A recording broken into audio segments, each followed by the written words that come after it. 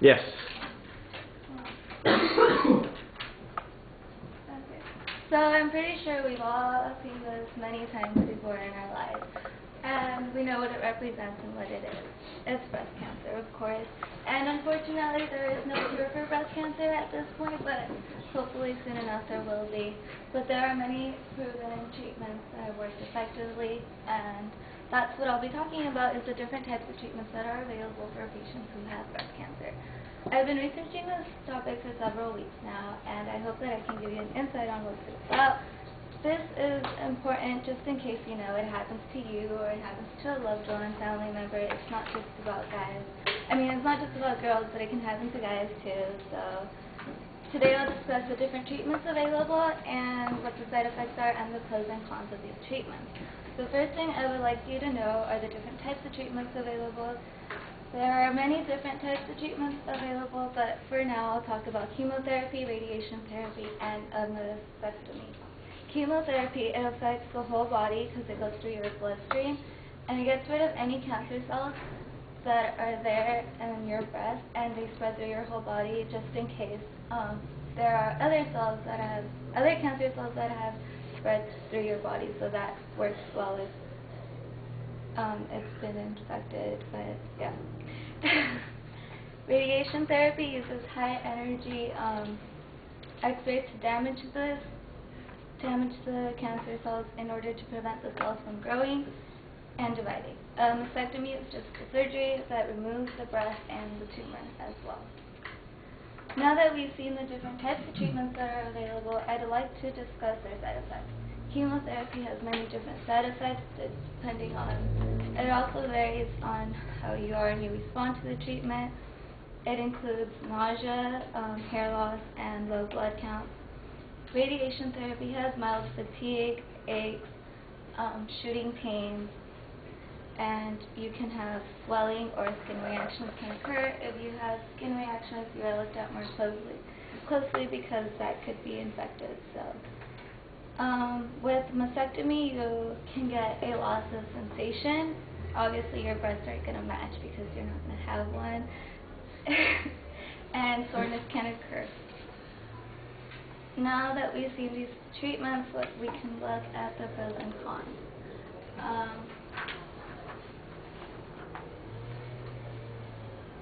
As we see here, this lady is she's getting chemo. They're inserting catheters into her, and the treatment is going to spread through her whole body to kill all cells that have spread. And this is pretty good, it works, but at the same time it kills other rapidly dividing cells in your body like blood, your mouth, your nose, and your hair. So for these side effects, there are treatments that you can get, but they'll probably most likely give you pills, and with pills you have other side effects, so it's just depending on if you want to get the treatments or not. With hair loss, there are plenty of wigs available or hats, or some women like to get short haircuts to just, prepare them for their hair loss. In radiation therapy, which uses a big, huge X-ray because it's high energy X-rays, it's usually given with a mastectomy, but it could work by itself without getting the surgery done. And this only affects the tumor. It doesn't really affect if it's spread. You would most likely get chemo, and so that really wouldn't work for you.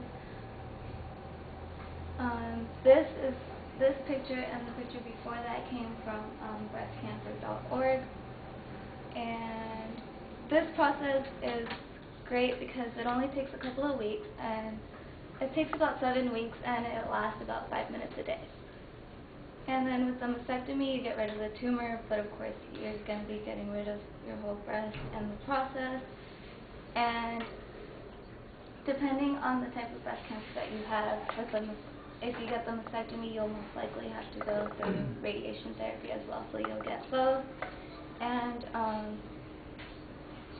it just depends on what type of breast cancer you have. Chemotherapy is also very effective because most people like it because it works very well, and your insurance policy can most likely cover that. And today I've talked about the different treatments for breast cancer and what the side effects are and their pros and cons. Cancer is something that will go on for years to come until we find a better solution for it, but now there are some treatments that work effectively, so I hope that you guys have learned a thing or two about these treatments, and hopefully they can help you out.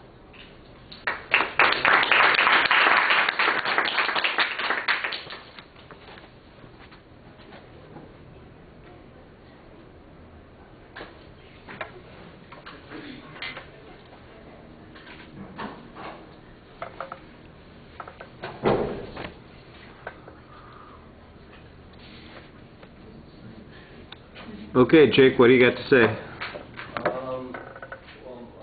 I like the way that you went about the subject, and I'm definitely more informed on the subject, and you know, the way how you went from explaining the different methods to analyzing its pros and cons. But I wish you could have elaborated more on the methods themselves, like giving more detail. And I like the delivery; it was clear, and I like the transitions; it was very smooth, and maybe a little more contact with the audience and project your voice a little more. That's about it. I like the overall. All right. The attention device, I think the visual's okay, but it's not very involving. I think you probably want something a little bit more dramatic. I think that's one of the problems in the rest of the speech also, that there is a lot of stuff that's kind of sketchy on the surface level, and you're not pulling us in with an example or an illustration.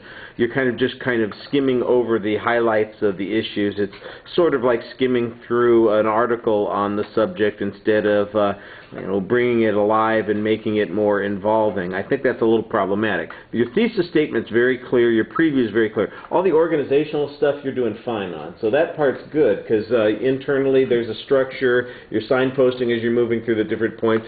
So I don't have any problems with the structural stuff, but the content just seems like it's very superficial. For example, you list the different types of treatments, but I didn't really get much of an explanation about what those treatments involve other than a basic definition.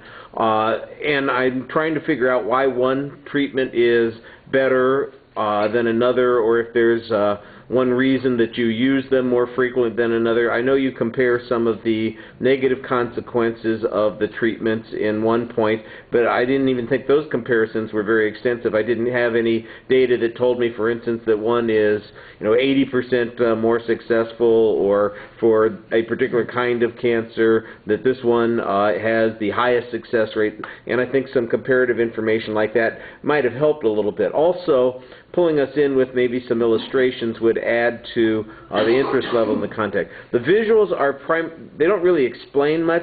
What they are is their transition material, a little bit like, I think I made the reference earlier, like the ring girls are in the between rounds. It's like an announcement. Here's the next round. Here's the chemotherapy